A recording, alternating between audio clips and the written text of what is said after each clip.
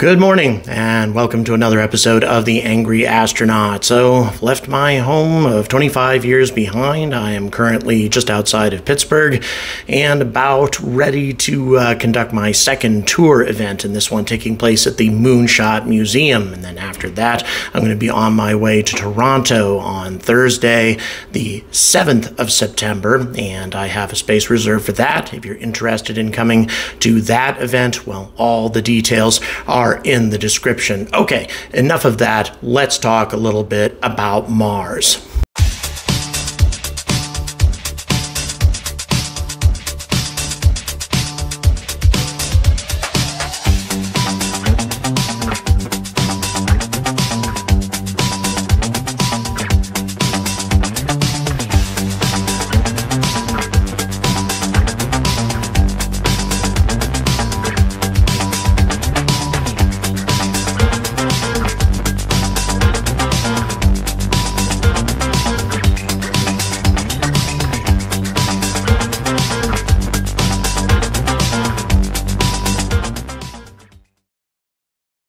Now, I've had a number of videos about Mars over the years, and oftentimes I like to talk about alternative methods of colonizing the red planet, because after all, this is what a lot of us are very interested in, foremost of which I suppose would be Elon Musk.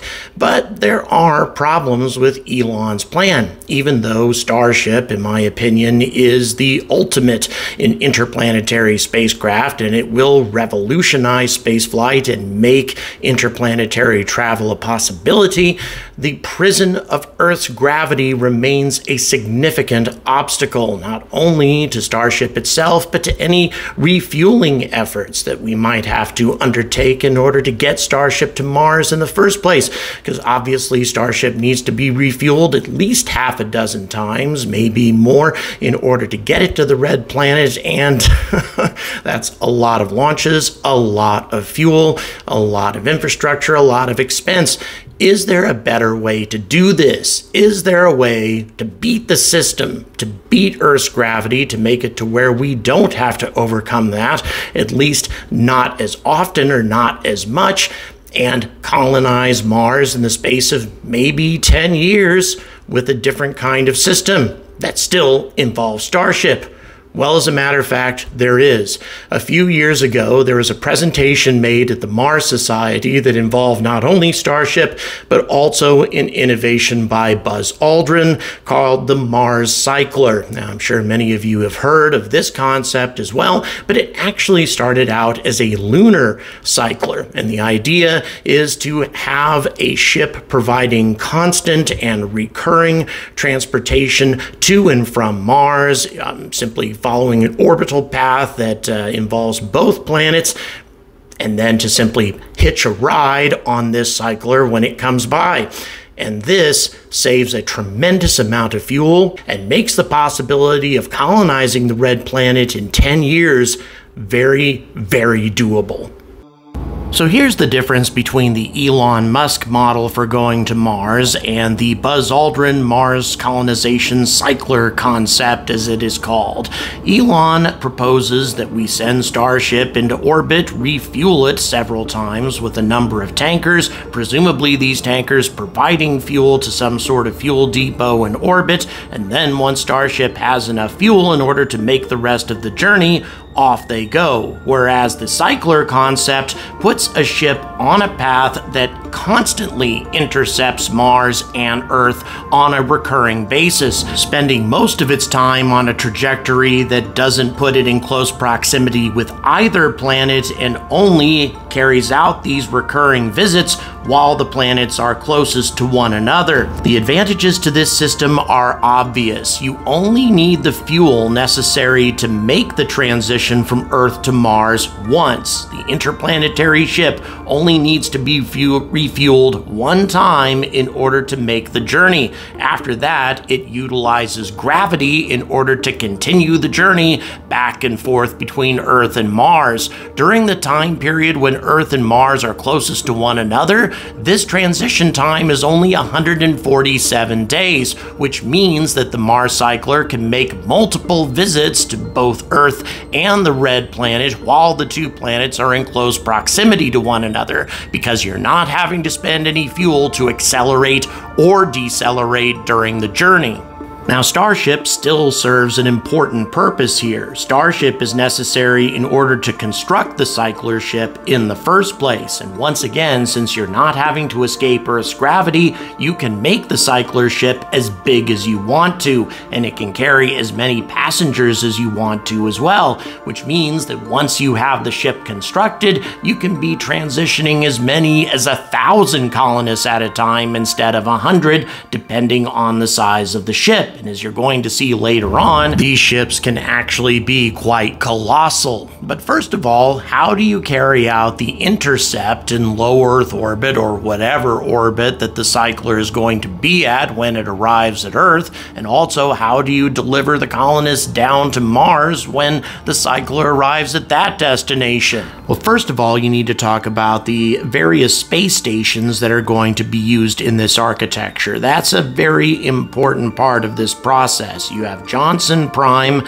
in Earth orbit, and then you have what we call Ares Prime, which is probably based on Phobos, in Mars orbit. At Johnson Prime, you have what's called intercept ships, which move to intercept the cycler as it goes by. Obviously, these intercept ships have to go to a very high velocity in order to make that intercept, and the intercept is made on what's called a hyperbolic trajectory, which means that the ship will ultimately return to Earth after carrying out its intercept in order to be reused. However, it's going to take a very long time for that hyperbolic orbit to be completed, which means if you fail to carry out your intercept with the cycler, the passengers on board are essentially dead. But once again, the advantage of all of this is the intercept ship doesn't need to carry much in the way of supplies or atmosphere or anything else, because all of that is on the cycler. All you're carrying are the passengers, and the number of passengers that are going to be carried on the cycler, as I mentioned before, are pretty colossal. But once again, a very dangerous process, something that we would probably carry out with cargo for the first couple of times to make sure that it's safe before we try to do it with human beings. But as dangerous as this may seem, it's even more dangerous to try to do things the SpaceX way, which I'll explain a little bit later on. Now, the cycler ship is divided into 17 decks with roughly 3 meters between each deck, as shown in this particular figure, and you also have the number of passengers that are dedicated to each deck indicated on the right-hand side of the figure. So obviously, in the coach area of the ship, with 6 decks dedicated to 480 passengers, you don't have a lot of room per passenger, although significantly more than passengers had on transatlantic voyages between Europe and the New World. And then, of course, the upper decks are for those who want to have a more luxurious travel, and they would pay a lot more for this benefit, which would be one way to fund the entire colonization effort. Now, the middle decks carry no passengers, but instead focus on life support and recreation. Deck 6 has food grown by hydroponics and biological water recycling. Deck 7 includes food grown by aeroponics and biological air recycling, and on Deck 8, food is grown using automation with mechanically processed air and water. And then on Deck 9, you have food preparation and consumption doing double duty as a center for card games and board games. And then on Deck 10, you have the Mechanical Environmental Control and Life Support System, or ECLSS, which are dually redundant, plus the food storage for the trip. Think pallets of meals ready to eat, or possibly some more appetizing options. And then finally on deck 11, you have the local fitness center designed to help compensate for the low gravity. Now the upper decks are mostly dedicated to the crew, but also to those high-paying first-class passengers, and you can see that you have the same number of berths dedicated to each particular deck, indicating that on each deck that you have larger berths, well, those people are obviously paying more money. And by the way, if you're wondering what those big central black things are, well, those are actually transfer corridors, or rather transfer tubes would be the best way to describe those, that go the full length of the ship, providing transportation for the crew. So you have the command up in the nose of the ship, and then subsequent decks dedicated both to the crew and also to the first-class passengers. So if you combine these first-class berths in the nose of the ship with the coach-class cabins at the base of the ship, you end up with 512 passengers. And by the way, you can cram about that many people into the fairing of Starship. A single Starship, if you're not worried about the supplies or the space required for an interplanetary journey, but just for a brief transition, which means you could use one Starship to intercept the cycler with 512 people on board, transfer those passengers onto the cycler, and then those passengers make the rest of the trip. What's the advantage to this? Well, obviously you're carrying a whole lot more passengers without having to use any fuel. Again, the cycler is operating almost entirely off of the gravitational effects of its orbits and not off of any sort of propellant. Now, some interesting design alternatives includes using a magnetic sail in order to increase the speed of the cycler and then to decelerate it upon arrival to give it a little bit of extra velocity. And also that same magnetic technology would also allow the cycler to have an electromagnetic field generated around the crew compartments, providing a tremendous amount of protection against cosmic rays and solar radiation. In addition to that, all of the water could cycle around the exterior of the ship. That is to say, the water supply for the passengers, also for the atmosphere, etc., for life support, providing additional protection against radiation. Also, if you duplicated the ship, in other words, create two cyclers that have 512 passengers apiece, connect them with a tether and have them orbit one another, then the centrifugal force creates artificial gravity. Now, on top of this, another way in order to continue providing the necessary supplies to Earth orbit in order to make just about anything delivered from Earth unnecessary. In other words, all you have to do is deliver passengers from Earth, everything else being provided by space-bound resources. Will you set up another cycler from the moon to Earth, constantly carrying supplies, whether it be propellant, additional food supplies, additional equipment for the colonists, all of that constantly being sent to and from the moon, utilizing the same system except on a much smaller scale and a much more ongoing scale. So you're constantly providing supplies from the moon to the Earth. That way you can be supplying your Mars ships continuously and also building a hell of a cislunar economy. As I mentioned before, Buzz Aldrin came up with this concept first. The Mars cycler came much later in order to build an ongoing cislunar economy. But let's get back to the Mars cycler. How do you drop off the passengers on Mars while you're flying past the planet? Once again, you're not going to be orbiting it. Well, by detaching landers from the ship as you're making your pass and having those landers use an aero capture maneuver in order to reduce their velocity. Even though Mars' atmosphere is incredibly thin, it is dense enough to provide a hell of a lot of deceleration. Then either you rendezvous with a base on Phobos, Ares Prime, or you deploy directly onto the Martian surface. So no deceleration via fuel really required, only just a little fuel required for maneuvers, and then you have inflatable heat shields, very similar to the Lofted, that was recently tested by ULA, deploying these landing ships down onto the surface of Mars. And by the way, these landing ships would also serve as the initial habitats for the arriving colonists.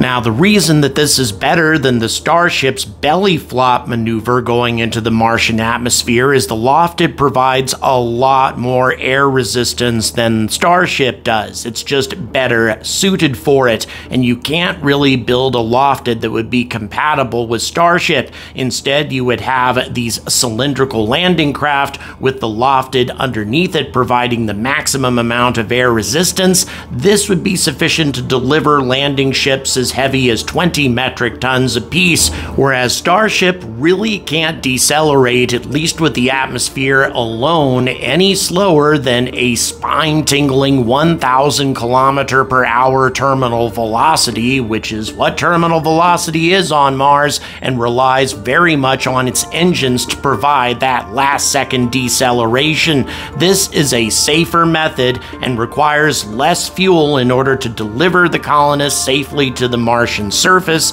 than trying to do what I call the Starship suicide dive. Now, although this plan has been around for a while, I don't think it's gotten a whole lot of publicity, and that's very unfortunate because this is a very effective way of delivering lots and lots of human beings to the surface of Mars in a short amount of time. 512 people per cycler, or maybe more than 1,000 per cycler if you use 2 of them connected by that tether system. Even better is the fact that the cycler can make 3 journeys between Earth and Mars with every conjunction, meaning that every 2 years you could transition as many as 1,500 to 3,000 people from Earth to Mars, meaning that in a 10-year period you could transition as many as 15,000 people between Earth and the Red Planet, which would be more than enough to build a colony. We're not just talking about building a city, we're talking about building a civilization. And with 15,000 people with a cross-section of necessary skills and talents, you would have a thriving civilization on Mars in only 10 years. And once again, with only a couple of cyclers, and also the ships necessary to build it in the first place. But once the system is built, it can continue transitioning people and cargo to the Red Planet on an ongoing basis, essentially forever. And there's a lot more details in this plan, so I have it linked in the description. Also, for those of you in the Toronto area, don't forget, I'm going to be there on Thursday, the 7th, coming up very, very soon indeed. So please don't forget that, between 6:30 and 8:30, and I have the information in the description as to all the particulars. Please like and please subscribe. It's incredibly important to the success of my channel, and also please check the description for various ways to support this content so I can keep bringing it to you in the future. And as always, stay angry about space.